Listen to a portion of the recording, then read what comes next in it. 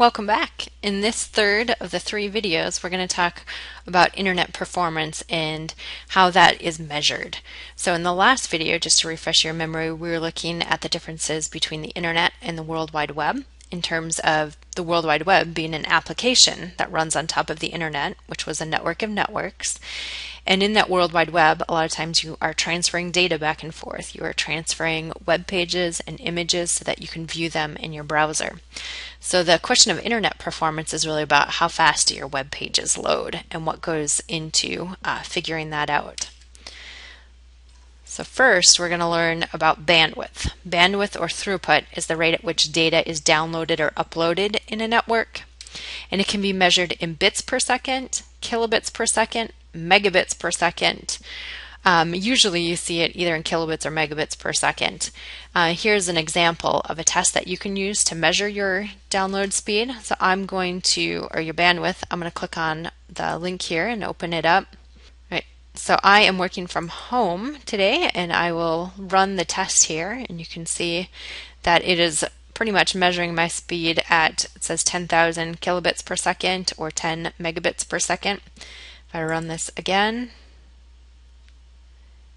you can see it's now closer to 11.5, almost 12 kilobits per second.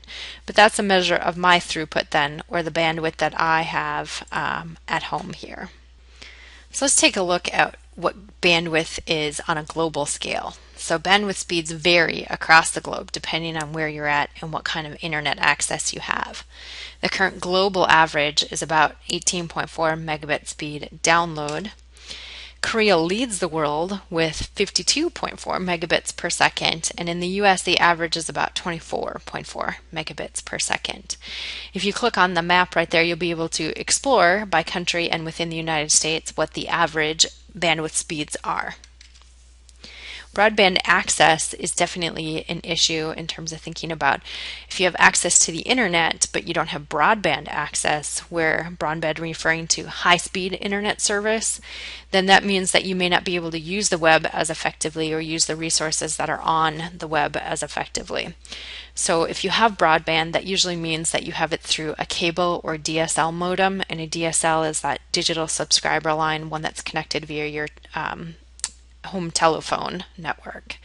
And you can see here the OECD, so the Organization for Economic something Development, I forget what the C stands for, shows that there's about 72% broadband penetration in its members, so within the OECD countries, and you can see some of them listed there. You'll notice that a couple of them, Finland, Australia, Japan, Sweden, Denmark, Korea, even the United States, it's just barely over that 100% mark. So what that means is that there is more than one broadband connection for every person.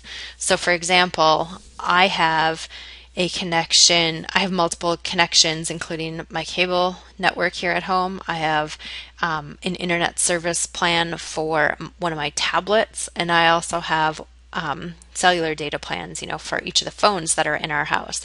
So if you start to think about the different plans you have for different devices, you can see how we're now getting over 100% penetration. But you'll notice that many countries, like if you go down to the last one there on the list, Mexico, doesn't even have 25% penetration for broadband yet. So that means that they're using something, if they have internet access, because more than 25% of Mexico's population has internet access, they are using something slower than broadband access. And we just talked about that. 6 countries, including the US, have over 100% penetration. Another term related to the internet performance is latency. So we just talked about bandwidth, which is the throughput or the speed that you can upload and download information. Latency then is a measure of the time it takes a piece of data to reach its destination. So it's typically measured in milliseconds or thousandths of a second. And an activity that your teacher will ask you to do is to do this ping activity, which will measure the latency of your network. So ping is a networking utility used by network administrators to measure the latency on the internet. So what you can do is you can go to this website, centralops.net, and use their ping utility to test the reachability of certain hosts. So if you click the image in the slides, you'll be able to go there. You can try various hosts like the Trinity College computer science server. You can try the main gateway to MIT, and you can try the mobile CSP website or other ones that you look at. So here I am, and I'm going to select ping from the list of tools. And then in the domain or IP address, I'm just going to type in mit.edu, and I'll leave the rest of it here and just click on Go. So in the results table, you can see a count of how many times they did it, the number of hops that it took in order to get there, and then RTT is the routing time, or the time it took for that signal to be sent, and then for us to get an acknowledgement back that they received the signal. And you can see the average time in terms of milliseconds. So there was on average 20 milliseconds for us to ping the mit.edu server. You may, using the other device or the other tool on the previous slide, you may run out of free tests for your network per day. So here's an alternative one that you can try as well if you're running out of free tests. So as a recap, bandwidth and latency are two measures of internet performance. Bandwidth is the throughput, or how much data per second can be transferred in terms of uploading and downloading data.